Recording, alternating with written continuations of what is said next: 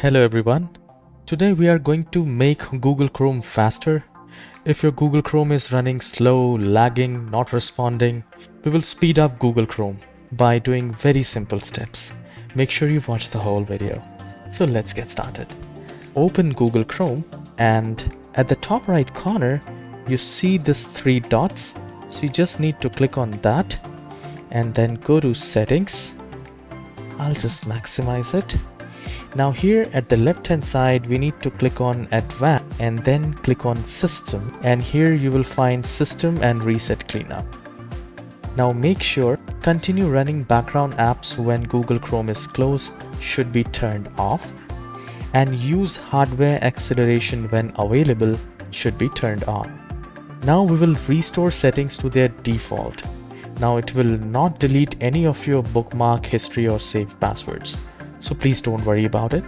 Just click on reset settings and it will reset the whole Google Chrome without deleting your bookmark history and passwords. Once this is done, again click on these 3 dots and then go to more tools and here go to extension. Now in extensions, make sure whatever the unwanted, unnecessary extensions are there, please remove that. I have seen people have more than 50, more than 20 unknown extensions installed. Remove all of them which you do not use and then just close it and press Window and R key together in your keyboard and type ncpa.cpl and hit OK. A new window will appear. So select your Wi-Fi adapter or Ethernet adapter and then go to Property. Select Internet Protocol version 4.